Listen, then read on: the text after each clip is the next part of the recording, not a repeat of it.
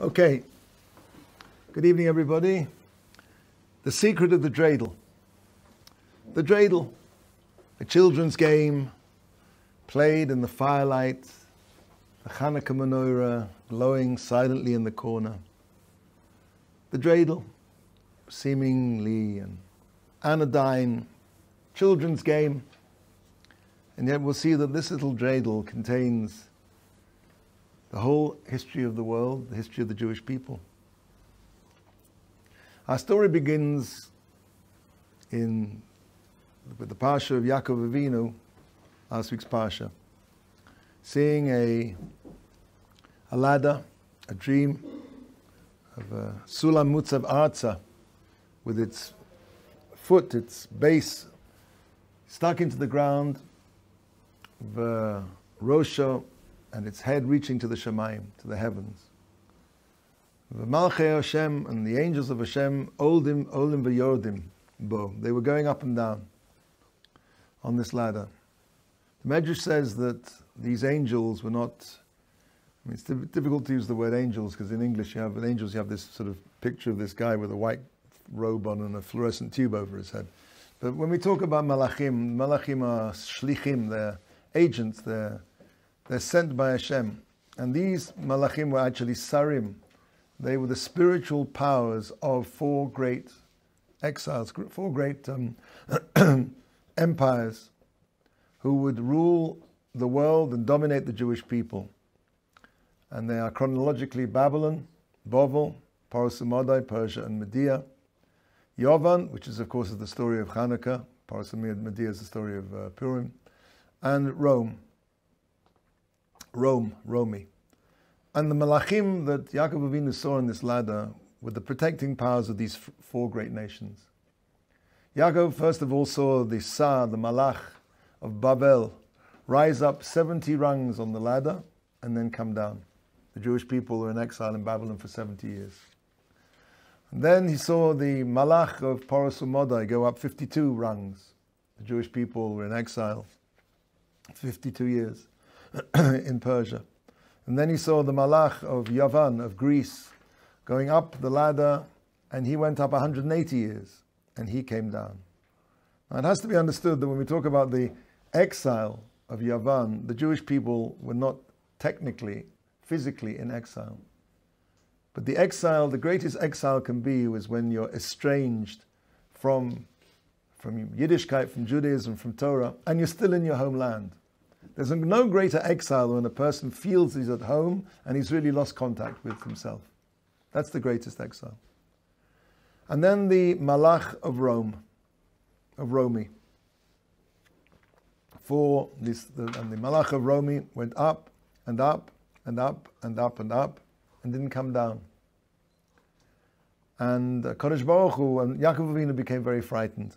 And the Kodesh Baruch Hu reassured Yaakov Avinu with the words of this week's Haftorah, one of the opening words of this Haftorah by the prophet Ovadia, who was a convert from the nation of Eisov, of Edom, of Rome. This week's Parsha, it says at the end of this week's Parsha that the last of the kings of Rome, last kings of Edom, of Esau, of that line is Rome. He was Rome. And the prophet Ovadia says that the Kodesh Baruch Hu says to the Tsar of Rome, Im Tagbia Kenesha, if you'll rise up like an eagle and you'll make your nest amongst the stars, I'm going to bring you down even from there. We have a haftacha, we have a promise from Hashem that this exile, which has gone on for nearly 2,000 years, much, much longer than all the other exiles put together, eventually Hashem will bring the kingdom of Esau, of Edom, of Rome, that we're living in today. Why are we in the exile of Rome? So if you know anything a little bit about history, when the Roman Empire ruled the world, and then Constantine converted to Christianity. And when he converted to Christianity, that was the beginning of what was called the Holy Roman Empire, which my history teacher at school used to say, which was neither Holy Roman nor an empire. The Holy Roman Empire basically begets a schismatic movement which becomes in the West Catholicism, and in the East the Eastern Church, the Greek Orthodox and the Russian Orthodox. But essentially, And of course then what happens, the Western scion of Catholicism, of Christianity, dominates the Western world, and that transmutes into the Western capitalistic society that we live in today. So when we talk about Edom nowadays, basically what we're talking about is the materialistic culture of the West, which holds us in thrall to this day. But however much that culture gets stronger and stronger and stronger, eventually, as Hashem promised through the words of Avadia, eventually he's going to bring down that malach, that fourth malach, who seems to keep going on and upward, he'll bring him down. These are the four great exiles. Now the number 4 is not by coincidence. The Maharal goes into great details about the idea of the number 4. The number 4 always signifies something called Olam de Piruda, Alma de Piruda, the world of separation. Conceptually, if you think that anything which travels away from a central point, conceptually it goes in 4 directions. We talk about the 4 compass points. The idea of traveling away from a central point is always 4, and therefore the exiles are 4. And these 4 exiles stand in direct opposition to the 4 letters of Hashem's name, Yud Kei Vav Kei. And the 4 exiles stand in direct opposition to each one of the letters of Hashem's names. And with the overthrow of each of these nations, so there's nisbatal, there is nullified a certain power in the Bria. But eventually, from them all to be nullified, for them all to come to an end, we're waiting for Mashiach.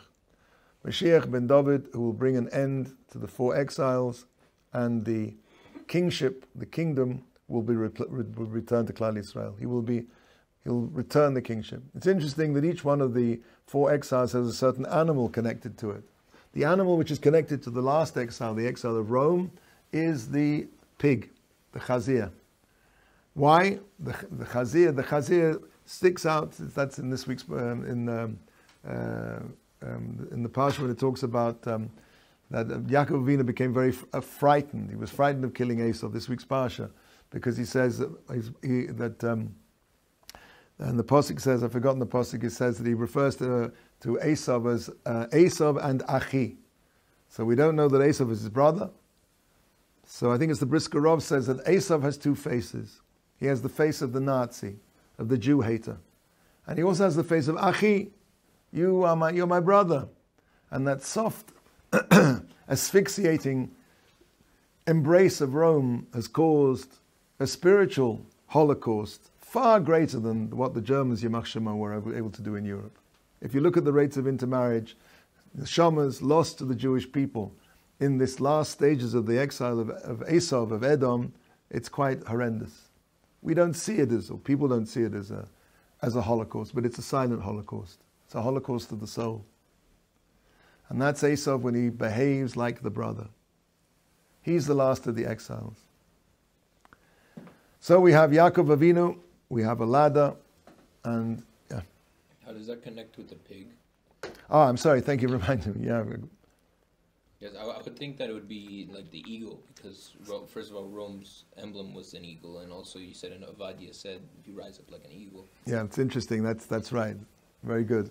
But not only that, there's an interesting coincidence, if you want to call it a coincidence. Ramosha Kalbach, he should be well, for Shalema. He used to say that just as we can darshan Lashon HaKodesh, maybe we can also darshan English. He said the word coincidence, maybe it's made up of 2 words. Ka, what's ka? Ka is the way we say the name Yud and Hey, when we don't want to say it, because that's one of Hashem's names. So it's ka, incidence. Hashem, so to speak, weaving circumstances to fulfill his ends. So it may be just coincidence, but if you remember the first words that was arguably the the summit of the achievement of the Western world was what? Let's take, if you look at the last 1,000 years, what was the greatest achievement that they managed to do? And what I would say, probably putting a man on the moon. This was like the summit of Esau's, the Yadayim Yadei Esau. Incredible skill to be able to do such a thing. Something which was unthinkable 200 years ago. This is the subject of science fiction novels. And they did it. They put a man on the moon. What were the first words of when they landed on the moon? Houston, This is tranquility base. The eagle has landed. Just an interesting coincidence that the eagle happens to be Im tagbia kanesha, as the Prophet Ovadia says, if you rise up like an angel and make your nest amongst the stars, I'm going to throw you down even from them, says Hashem. Okay, it's not Chazal, it's an interesting idea, you can take it or leave it. But anyway, you're right. The eagle is the symbol of Rome, but the symbol of Esau is the pig. Why? Because, as we said before, the pig has only one of the simonim of kashrus. It has cloven hooves, but it doesn't regurgitate, it doesn't ruminate. And so it's 100% treif. So Esau, as we said, behaves sometimes like a murderous Nazi, and then sometimes he's very nice. Come and join us. So that's Esau when he pushes out his trotters and he says, look, I'm kosher, I'm your brother. But he's as treif as treif. Why is it the idea of the pig, the chazir? The concept is that each of these nations have basically stolen the malchus from Klal Yisrael. We had the malchus. The malchus was first of all appropriated, stolen by Bavel. Paras and Modai stole it from them. Greece stole it from them. Rome stole it from them. And eventually, Rome will be the nation to be machzir. They will return the malchus to Klal Yisrael. Machzir, to return, has the same root as the word chazir. They will be the last ones on that journey of exile, world historical exile of the Jewish people. They will be the last ones, and they will, B'ezrat Hashem, b'mheira yomeinu, return the malchus to Klal Yisrael with the coming of Mashiach. Mashiach ben David. David, Melech Israel, he's the malchus. Now,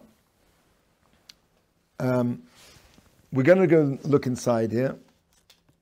Please stop me if it's not clear. This is the Bnei Yisoscha, famous piece on the Indian of Chanukah, and it's easy to remember where it is because it's on his Maimorim, his essays on the Chodesh of Kislev, and it is Maima Chaf Hei, right? Chanukah, Chaf Hei is 25. So let's look at this now. The posik, maybe you want to get up to Chumash, I don't know if it's necessary, but let's try and do it just with the text here. V'es Yehuda sholach lefonov el Yosef lahoros lefonov Goshna. This is describing the scene when Yosef has revealed himself to the brothers, and now Yaakov Avinu, before he goes down into exile. Now, something we should preface by saying there's a concept in Chazal, the Ramban brings it, of Maisa Ovus Siman Labonim. Maisa Ovus, the actions of the fathers are a siman, or a sign, Labonim, to the children. Meaning that the fathers, the forefathers, the patriarchs, they blaze a path, they, so to speak, they write the matrix of the future exiles of the Jewish people. Everything that the Avos do, and Sefer Bereshis specifically, really is a signpost, is an indication, is a microcosm of the world historical exiles which are going to follow. That you have to understand. So it's not just when we're talking about when Yaakov Avinu sends Yehuda down to Yosef in Egypt, this is something which has to be, will be writ large historically. So the pasuk says, "Ve'es Yehuda," and Yehuda, Sholach, he sent. Who sent him? Yaakov sent him. Lefonov, in front of him.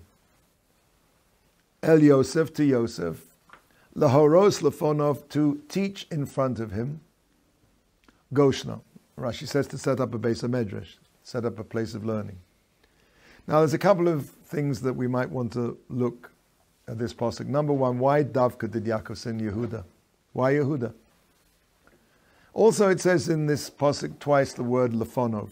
Now, I don't have a makor for this, but it seems to me that this maybe is the remez, the hint, to say that Lefonov doesn't just mean in front of Yaakov's descent into Mitzrayim, but this is something which is the archetypal journeying into exile. Of course, Mitzrayim is the prototypical, the archetypal exile. which contains within it all of the other exiles, the 4 exiles we've been describing. They are all contained in the exile of Egypt. So maybe the repeating of this word lefonov indicates that it's not just talking specifically in that context, but lefonov in the future of the Jewish people. Another point I'd like to bring out is it says the word Goshna. Goshna means to Goshen. Now, it's true that it's not a fantastically untypical way of putting to. There's 2 ways you can say to somewhere, to a place in Hebrew. If you want to look it up, it's I have an article. Maybe you can look it up. Okay. So again, the word Goshna here is somewhat atypical, because as I was saying before, there are 2 ways in Hebrew that you can say to a place. One, which is more common, more typical, is le Goshen. So the question is, why did the Torah choose to use a somewhat unusual construction here? Why didn't it say le Goshen? Okay.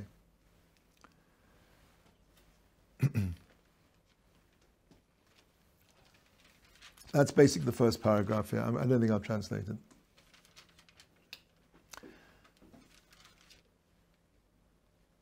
So this is basically what he said in the second paragraph. Anira the hine yadua the Golos Harishon Golos Mitzrayim, the first Golos. When we talk about the first Golos, I'm talking about the prototypical Golos, not the 4 exiles, which we discussed before. As Rashi says, that the 4 of these 4 Galoshes, Minha, are the 4 Malchus, as we discussed, which they ruled the world, and they hikbidu olam al Yisrael, they oppressed the Jewish people.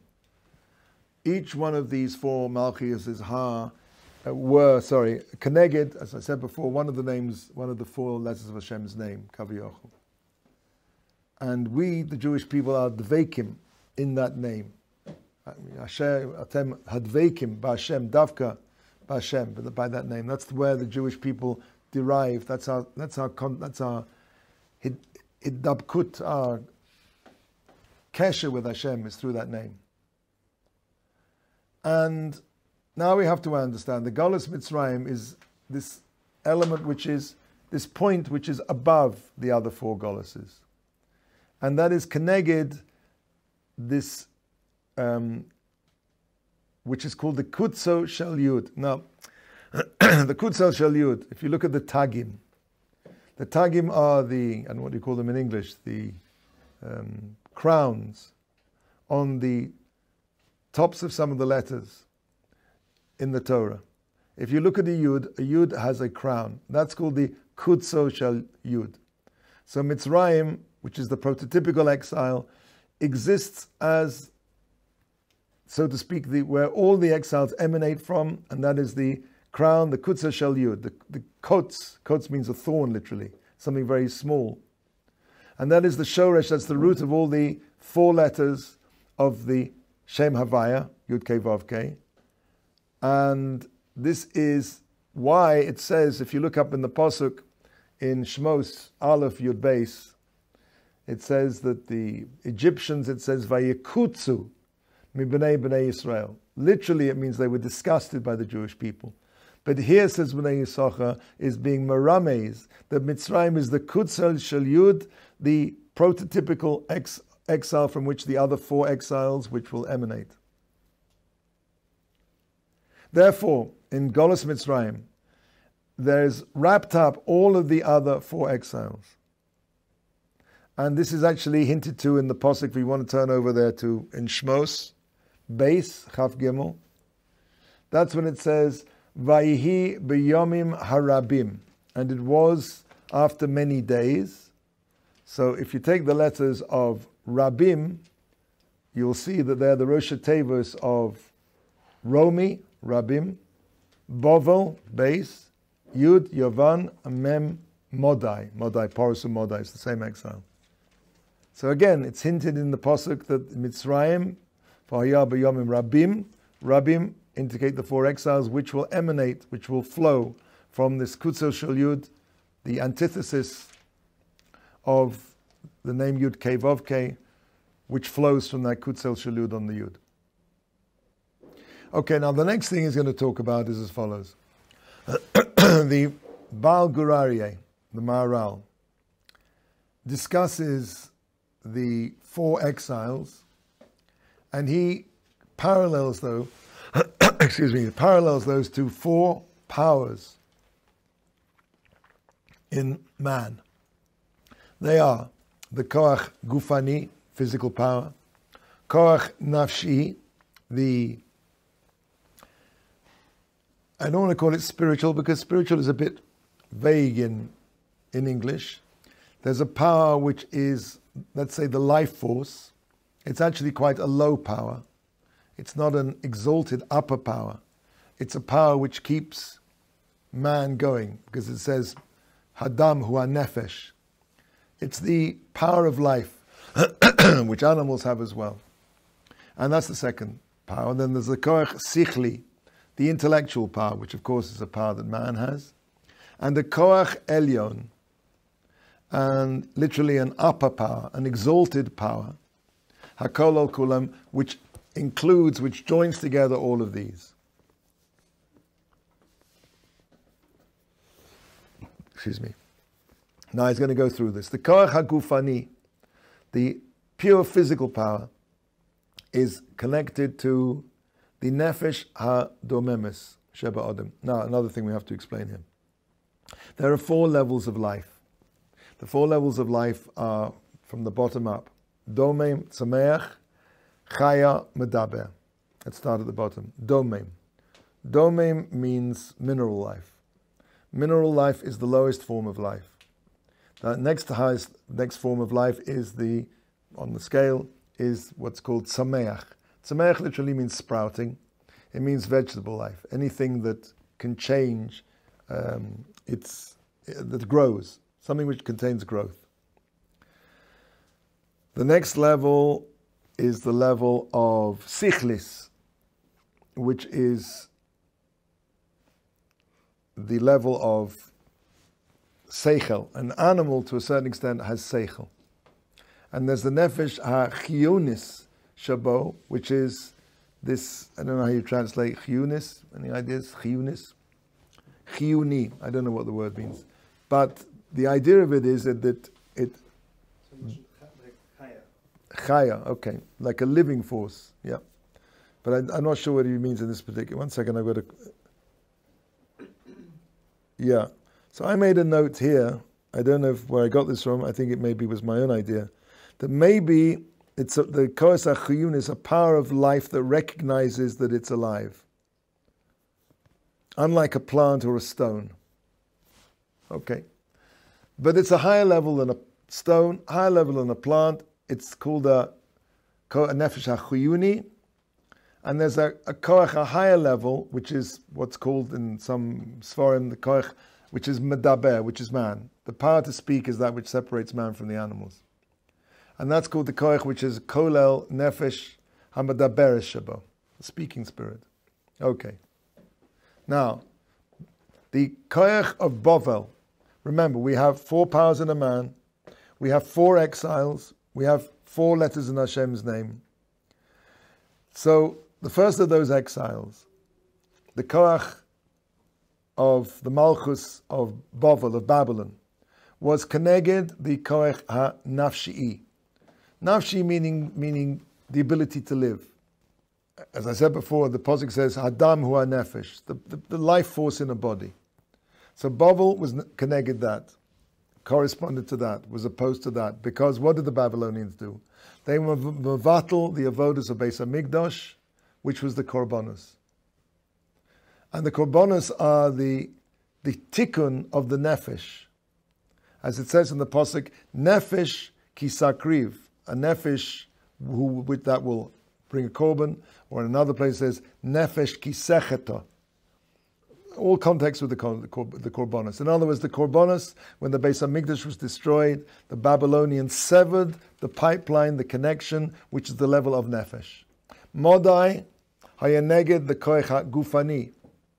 If you remember Modai, Paras, the story of Persia, was to lashmid or larog, to kill all of the Jewish people. They weren't interested in converting us. They just wanted to wipe us out physically. Koach hagufani. Labeid, Hagufos, right? Lashmid, Laharog, Labeid, etc. Yovan, Chanukah. Yovan was connected the Koach HaSichli, the power of the intellect. That's our Torah. It says when the Talmai invited 70 sages to translate the Torah into Greek, and it says that when they did this, the 3 days of darkness went out to the world. This is one of the things we fast on Sar B'Tevis, on the 10th of Tevis. And Chazal teaches why did 3 days of darkness go out to the world? Because the lion which had been formerly roaming free was put into a cage. When you take all the rich allusion, not illusion, allusion that the Torah contains, an extra letter, the lack of a letter, the lack of a vowel, a dot, a series of dots. The Torah is a code. When you take that code and you translate it into another language, even the most superior of all the languages, Greek, you basically put the Torah into a cage. The triumph of the Greeks was that they took the Torah and they said, look, your Torah is a wonderful book. You know, we've got it in the library. Oh, it's next to Plato and Socrates and what's his name, Deepak Chopra. It's a wonderful book, tremendous wisdom, but it's no different. They put it into a cage. There was, and we'll talk about this, Mirz Hashem, we won't have to talk about it, but come Asara B'Tevis, how the world became smaller. They put it into a cage. The Seichel HaTorani, the Seichel HaEloki, the godly wisdom of the Torah was reduced, was put down. They captured it. They put an end to that. They made it into just another book of wisdom. And the Malchus HaRevi'is, the fourth exile, really a summation of all the others, and an added thing with it. Because if you think about it, the Rome was first of all, was Mevatel, again, the Korbanos of the second Beis HaMikdash. It was Neged the Guf. It was Neged the Guf, if you remember the stories that we read from the Gemara in Gittin on Tisha B'Av, how the Romans destroyed, for example, just one story over there about Tor Malka, about Beitar, how in Beitar they slaughtered hundreds and thousands of Jews, and they fertilized the fields for 7 years with Jewish blood.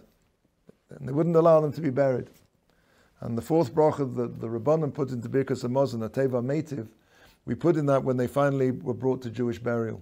It was a miracle that their bodies did not rot for 7 years, and then they buried them. But the Romans, just as the Persians, that's the, so to speak, the Ohr Somayach part of Rome, they killed us, they destroyed our body.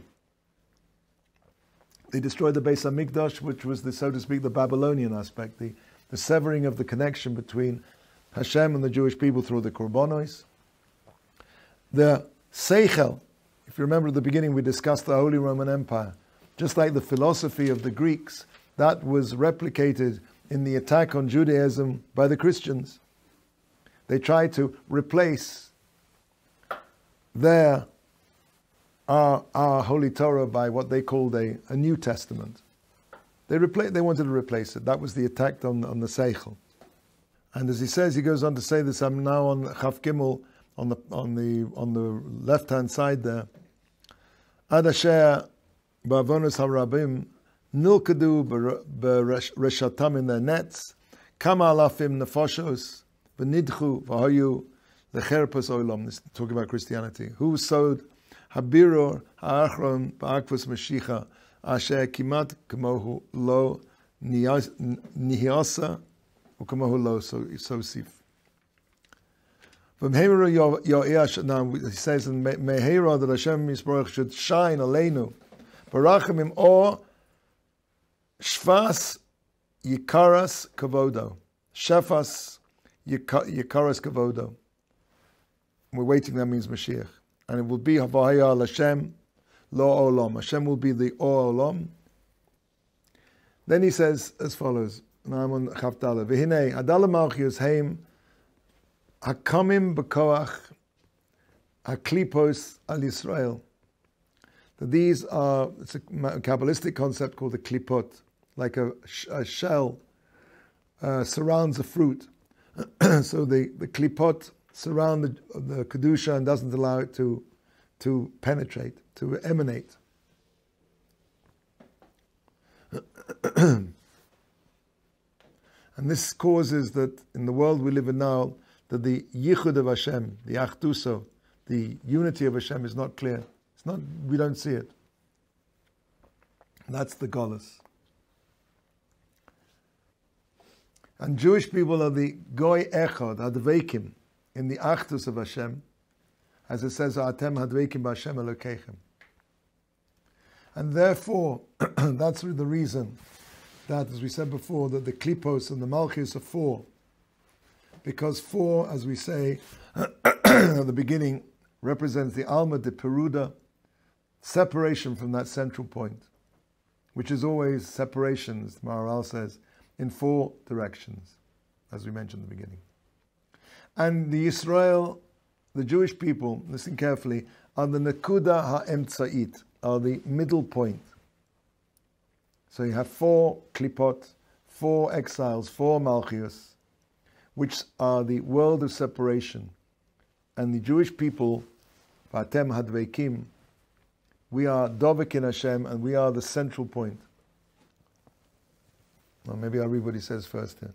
V'Yisrael heim ha'nekuda ha'emtza v'kava yodata, b'chinas emtza me'ached kol ha'katzavois.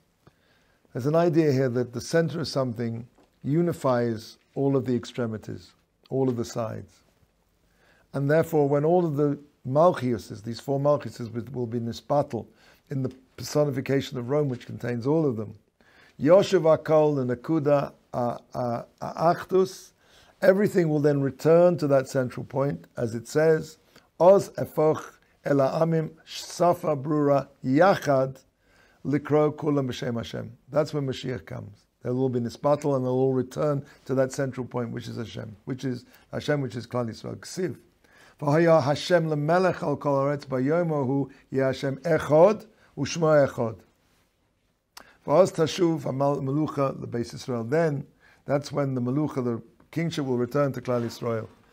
Goy echad. We're the goy which is echad. We are the ones that yached. We are the central point. Goy echad ba'aretz hadaveikim. Ba'achdus Havaya Baruch Hu. Excuse me. That, he says, is basically he's explaining the Gur Arya. Now he goes on to explain. Remember, we started off with the posuk and we had several questions. But nearly Sha'al Kain. Therefore, the Malchus of Yisrael, who comes from Yehuda. Why did he send Yehuda down? Remember, the idea of Yehuda going down into Mitzrayim is the idea of Yehuda, from whom comes the Malchus going into exile of Egypt. Why Yehuda? Because if you look at Yehuda, look at Yehuda's name. You have a Yud, you have a Hey, you have a Vav, a Daled and a Hey. And those are the letters of Yud K Vav K plus the Daled. Yehuda has the Shem Havaya, which has the ability to be misbattle the Daled exiles, the four exiles, and return them to that central point. Sheyesh b'shmo oisias Hashem Havaya echad v'od nosev b'shmo os Daled. To indicate ki Malchus Yisrael ma'achedes ha'pirsim l'chol b'olam achdus Hashem ha'miyuchad Umakaveres ma'achedes hapirud. They are the ones. Yehuda contains within him the name of Yud Kei Vav Kei and the Daled. Yeah. The next thing he says, if you remember, we asked, why does it say Goshna? Why didn't it say Lagoshen? Because remember, Yaakov Avinu is sending Yosef, Mashiach ben Yosef, who will precede Mashiach ben David from Yehuda. So he sent Yehuda down to Yosef to teach in front of him. That is, Shiuro Haderech Lefonov, to teach all of the Jewish people the way. And that's why they'll be called by the shame of Yisrael, Goshna. Look at Goshna. Goshna are the 4 letters of the 4 Malchiuses which dominated the Jewish people. What's the Rosh Tevus? Goshna. And remember we said that there were 4 powers.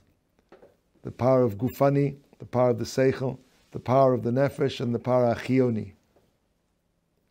So Gimel, Goshna, Gimel is Parasamadai, the body. Shin, sin, is the Seichel, that's Greece.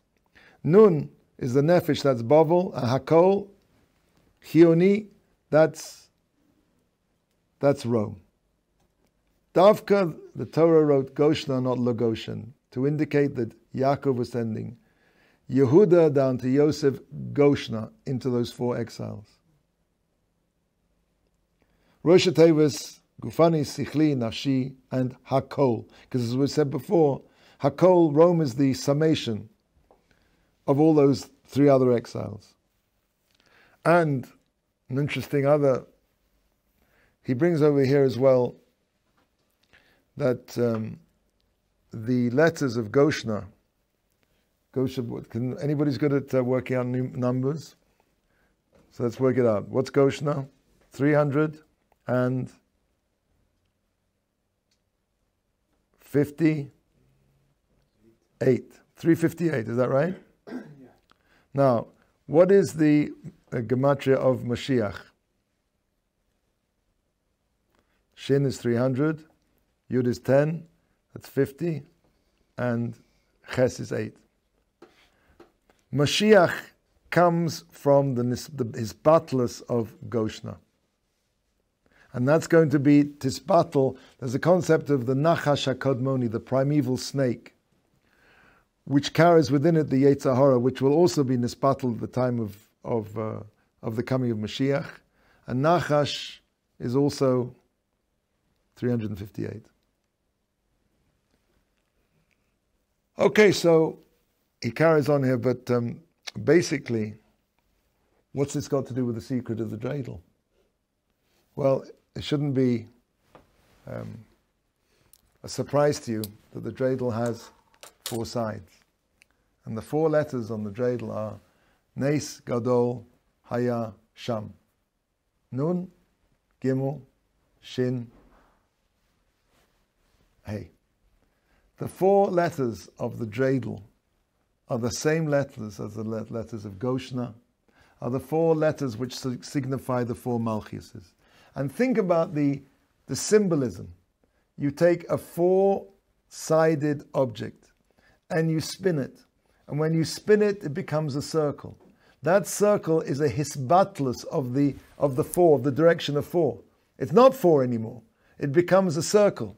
And that circle basically is really writ large, the small central point, which is Atem Chadvekim B'Hashem Elokechem, the small central point, which is Yisrael, which is the Nakuda, which is the Kutzel Shel Yud. It becomes that little point. The circle, so describes the central point. So think about it, what you do when you pick up this dreidel and you spin it. A little innocent game. Basically what you're doing is you're being nisbatel the 4 exiles, klape, the central point. Rav Bulman Zatzal used to say, and we'll end with this, it's interesting because there are 2 children's toys, one on Hanukkah and one on Purim. The children's toy on Hanukkah we've already discussed, right? The dreidel. What's the children's toy on Purim? The groga. In one, the hand comes from above, and the other, the hand comes from below. The idea of Purim is that it's a hisarurusa de latata, an awakening from below. There's no mention of Hashem's name in the Megillah. Hashem is, right, the word Megillah is lagalot et hanistar, to reveal the hidden. The Jewish people made that effort to reach up to Hashem. And therefore, the toy that symbolizes this shows us the hand reaches up. And in the miracle of Hanukkah, Hashem reached down to us with the miracle of the oil and the miracle of the battle. The hand comes from above. Hisarurusa de la'ela, it's called. An awakening from above. So there you have the dreidel, a simple, seemingly innocuous children's game played in the firelight of the menorah glowing there silently in the back of the room. And this little dreidel contains within it the whole history of the Jewish people, the history of the world. Okay, any questions?